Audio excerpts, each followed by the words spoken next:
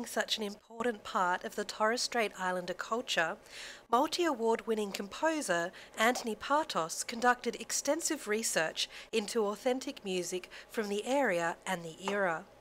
Travelling to the Torres Strait and Murray Islands specifically, he worked with local musicians and singers in the creation of the soundtrack that accompanies the film.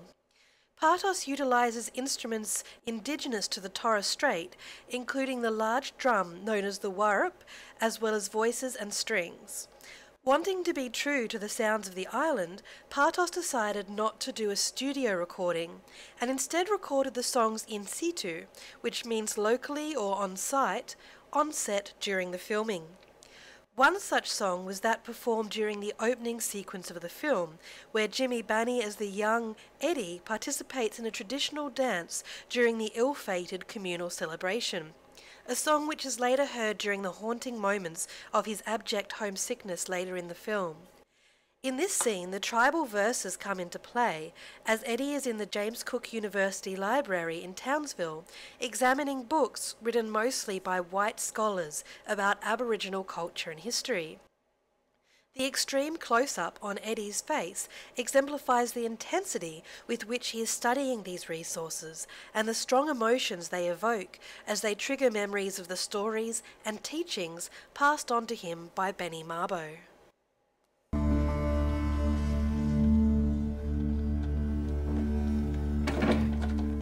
You know who that is? Oh, that's Eddie. He's the gardener. That's his favourite spot.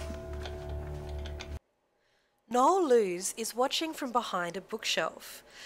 In 2016, Noel Lewis is a professor teaching the history of black-white relations in Australia at James Cook University in Townsville. He has conducted close research into Aboriginal mission history, frontier conflict, the place of Aborigines in colonial society, and the evolution of government policies for Aboriginal and Torres Strait Island people.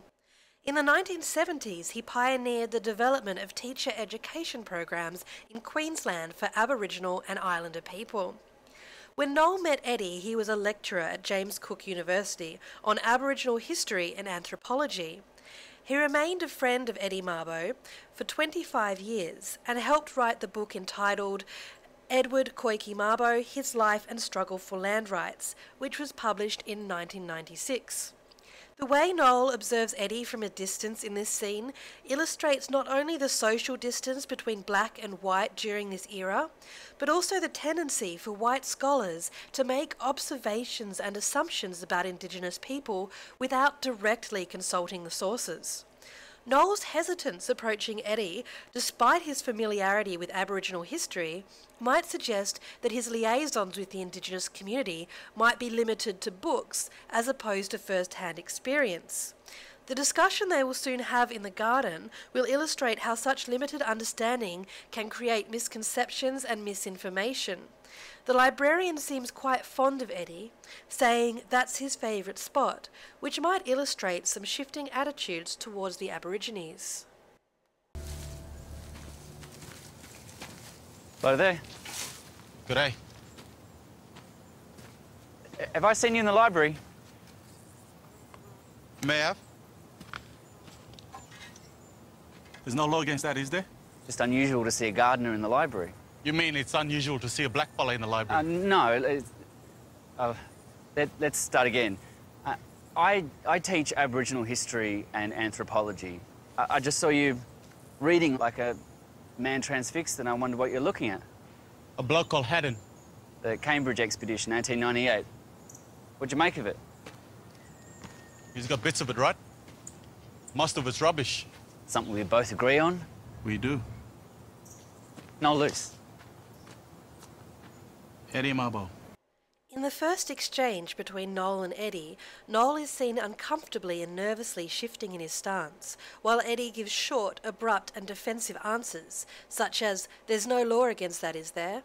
Eddie is so used to being discriminated against that he preemptively expects white people to approach him in this way, asking for trouble instead of for the purposes of a mutual liaison.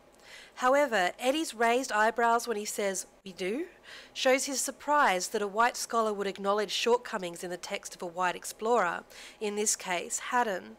Noel's shared knowledge of Aboriginal history and his ability to think critically in this way opens Eddie up to him. Eddie, Mabo, Henry Reynolds. Henry writes a lot about Aboriginal history. So you have an interest in Indigenous issues? Where do you want to start? I mean, the Indigenous Housing Co-op, I'm the chairman.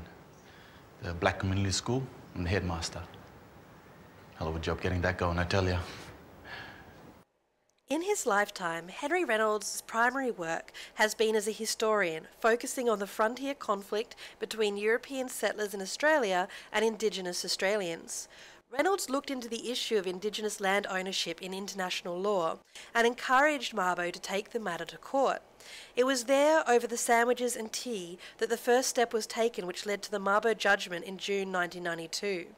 Mabo then talked to lawyers, and Reynolds had little to do with the case itself from that time, although he and Mabo remained friends until the latter's death in January 1992. It's not an easy path, Eddie, the road of the activist. Never has been, but in a climate like this, with Joe in government, it's even worse. The Special Branch have got files on everyone who ever attended a demonstration in this state. They'll know every move you make and who you make it with, and they will find a way to silence you. We spoke in episode 10 about the Special Branch keeping files on everyone. When they talk about Joe being in government, they're referring to the then Premier of Queensland, Joe Bjelke-Petersen. He was the longest-serving Premier of Queensland and held office from 1968 to 1987. Joe actually became Sir Bjelke-Petersen as he was knighted in 1984 in recognition of being a strong believer in historic tradition of parliamentary democracy. His leadership led to great economic growth in Queensland. However, it was later revealed that the government he led was institutionally corrupt. The Premier was subject to a lot of controversy due to the way money was handled, discrimination, and the way the police force was run. Bjelke-Petersen was a divisive Premier and earned himself a reputation as a law and order politician, with his repeated use of police force against street demonstrators and strong-arm tactics with trade unions, leading to frequent descriptions of Queensland under his leadership as a police state.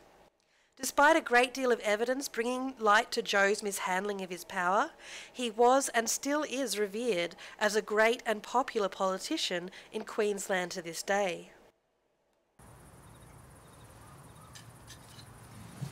What more can they do to me that hasn't already been done? I've lost jobs. I've been in the stinking lockup. What more can they do? Eddie is again smoking in this scene, suggesting that he is contemplating his next move. Eddie seems very confident when he says, "What more can they do to me that hasn't already been done? I've lost jobs, I've been in the stinking lockup, what more can they do?" However, in the background, Benita can be seen behind a door. This is the filmmaker highlighting how Eddie often tends to focus on the cost to himself and neglect the cost to his family, who are put at considerable risk due to his political endeavours.